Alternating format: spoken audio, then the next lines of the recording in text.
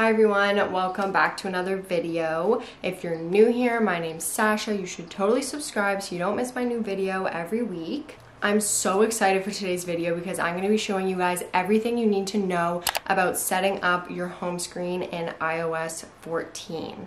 So as you probably know, iOS 14 just came out. It's the newest update on the iPhones and it comes with a bunch of new customization things that you can do to make your home screen super organized and aesthetic, and I really like it because I am a super organized person and I love making things look good together. So this update just made me super happy. So I'm gonna start a screen recording on my phone and I'm gonna go through literally everything that you need to know. A little book here of everything I want to talk about. So as you can see, I'm very passionate about, I love organization and anything like that makes things look good. It's just, I love it. So, all right, so I'm just gonna start off by showing you guys my setup on my phone that I have done. So I'm gonna start a screen recording.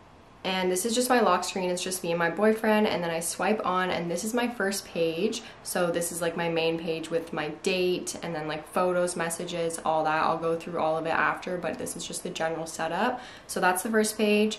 Second page is just like a social media type page with stuff that I just click on a lot, and then the last page is kind of apps that I don't use as often but I still use. And as you can see, I kind of have a theme for each page. So the first one is like peach, the second page is like more neutral tones, and the third page is more pink. So yeah, those are my 3 pages. So now I'm gonna get into the actual details of what you need to do to make your home screens look like this. So the first thing you're gonna wanna do obviously is download iOS 14. So you just go to settings and then you go to general, software update, and then it should be there and you just press download. Mine took about 40 minutes to download. So once you have iOS 14, you can now do all of the cool things like the widgets and change your apps and everything. So the first thing that I'm going to show you guys how to do is download widgets. So those are these the big date thing in the top left and that big radiate positivity picture at the bottom, just all those bigger pictures that aren't apps. So you're going to want to go to your app store and then you're going to search up Widgetsmith. And it's that first app with the blue square and you're gonna download it. There's also this other one called Color Widgets. It's just kind of like a different style. So you download Widgetsmith, and then to make the actual widgets, you're gonna go into the Widgetsmith app. And as you can see, I have all of these widgets. I have small widgets, medium widgets, and 1 large widget. So the first thing that you're gonna do is press add small widget. So I'm just gonna make a date one because that's one of the small ones that I have. I'll show you how to make a date one and a picture one. So the first one is a date one. You just click it and it'll show you like all these options. You can do time, day, everything. So I'm just gonna choose the day and date one right there. And then you go to font and you choose your font. I like the New York one personally. Then you go to tint color. There's all these tints. I choose the white one. And the background color, my favorite one is the pale pink.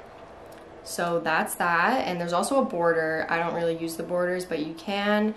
Then you go back and press save, and there it is, small number 8. So now all you have to do is go to your home page, hold, like press and hold the screen, press the plus button in the top left, scroll all the way down to Widgetsmith, and then add widget.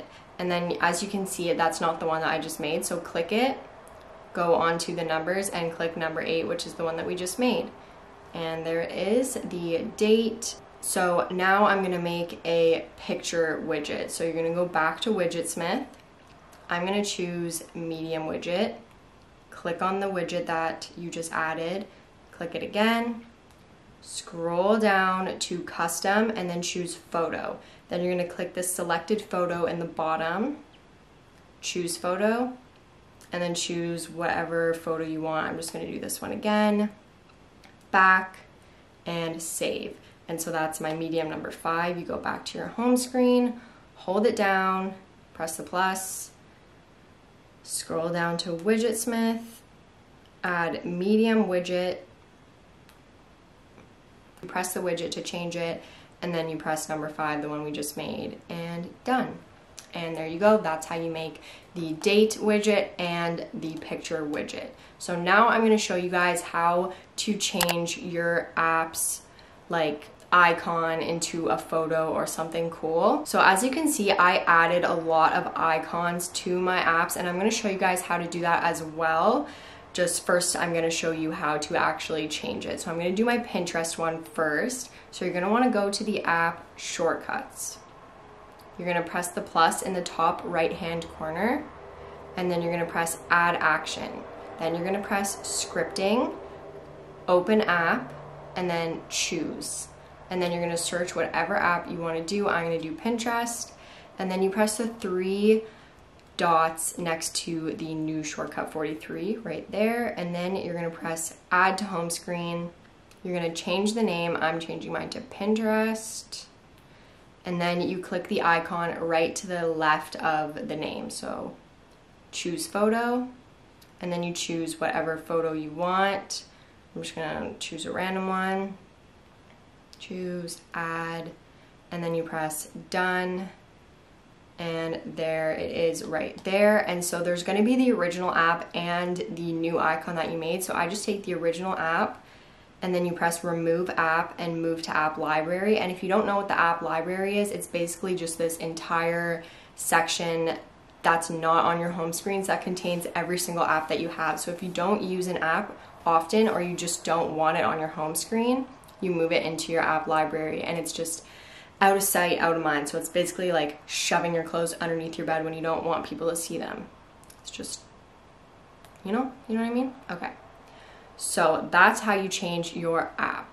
Now I'm gonna show you guys how I make my apps have the little icons on it. So as you can see, a lot of my apps have little icons on it, just because I find it personally easier to look at the icon of the actual app that it is, so I know like what I'm clicking.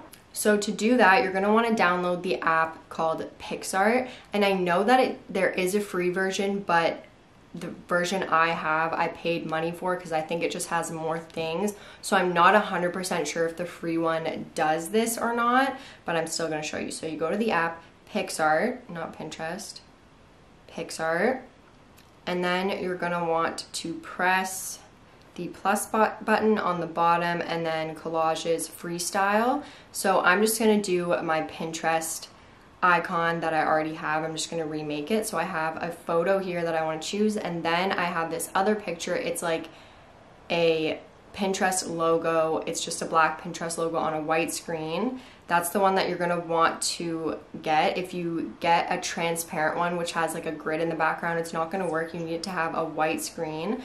So you're going to crop your picture into just like a square format, because that's the shape of the app. And then you're going to expand it so it fits the screen. Move that down. Crop this so it's like mostly just the white and the black. And then you're going to want to press this at the bottom corner, the icon blend, and then multiply, and it will take away the white. And then you press the eraser tool and just erase whatever is still in the picture that you don't want. Doesn't really have to be perfect, because like it's a really small icon when it's on your home screen, so it's kind of hard to see anyways. And then you just resize it to however you want it, put it in the middle, next, and then you save it. So if you were to put that as your app cover, you would just add that photo instead of just like the random photo that I chose, and then it will look like this. So I know that a lot of people will not want to pay for the PixArt app, or you just generally don't really know how to do that. So I'm going to provide you with a link in the description of this YouTube video with a Pinterest board that I have made and added every single picture, widget, icon, everything that I used on my home screens. I've added it into this Pinterest board. So you can access that in the description below if you want. So that is basically all for these customizations. It's pretty easy to do once you get the hang of it, but I do have some organization tips for you guys if you want. My suggestion would be to color code each page. It just makes it look a lot prettier. So You just have a color theme for each page. I know a lot of people do like a neon theme. That's really cool. It's just not like my vibe, so I didn't want to do that, but that would also be interesting. Another organization tip would be to section your widgets in between apps. So as you can see on my page, my apps are kind of like separated and the widgets are in kind of different sections of the page, so it doesn't look super like cluttered in one corner and all your apps are at the bottom, like, you know what I mean? And then my third organization tip would be to put anything that you don't use on a daily basis into your app library. It seriously is so helpful when it comes to organizing your apps, because you don't have that many to do once all of your apps are in the app library, and it's so easy to search them. Like, you really don't need them on your home screen. Another couple cool features that iOS 14 has is this double tap feature. So you go to your settings and then you go to accessibility and then you go to touch, scroll all the way down to back tap. So I have my double tap on the back for a screenshot. So if I do this, it takes a screenshot of the picture. I just think that's interesting. You can also do triple tap if you want. So that is everything for today. I hope that that helped you guys in some way. You got some inspiration for how to make your home screens aesthetic and pretty. If you have any other questions, feel free to comment below and I will answer them as best as I can. And yeah, please subscribe if you haven't already. I post videos every Sunday. This week was a little different because I was very caught up in school and I didn't really have time to post a video on Sunday, but I'm gonna get this up today, which is Tuesday. So I'm gonna grind, edit it, put it up, and other than that, I post every Sunday. So make sure to subscribe, like this video. Thank you so much for watching, and I will see you guys next week.